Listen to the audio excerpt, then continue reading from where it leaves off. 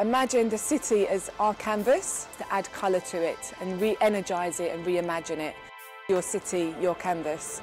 So the project I'm representing is called Colour Your City. It's a project set up to reimagine urban space through the lens of colour.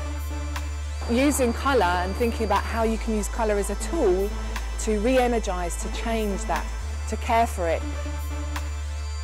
Whether it's a lick of paint or some plants or a restructure or public art, there's lots of ways in which we can express our creativity to connect with the city through colour.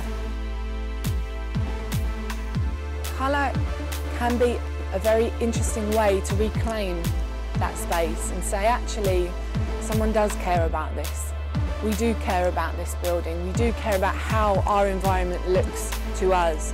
We don't just want a palette of concrete, of tarmac, of greys, of browns, of blacks and the street markings. We want more than that. We want vibrancy. We want a beautiful picture that we can look at and enjoy. We want something that's going to make us think.